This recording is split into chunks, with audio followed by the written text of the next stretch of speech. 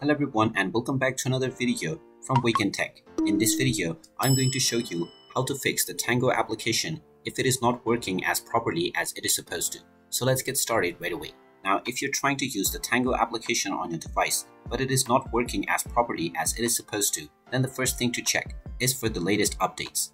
Open up the iOS App Store or the Google Play Store depending on your device, and then tap on the search box at the top section, and then type in Tango and start your search. Once you find the Tango application, tap on it, and if you see an update button instead of open, you will need to tap on update to install the latest updates. Once the update has been installed, you will see open once again, which you can tap on and see if your issue is fixed. If it still doesn't work, long press on the Tango app and then tap on the info button at the top right corner. You can then tap on the force stop button at the bottom right and tap on OK to stop the app.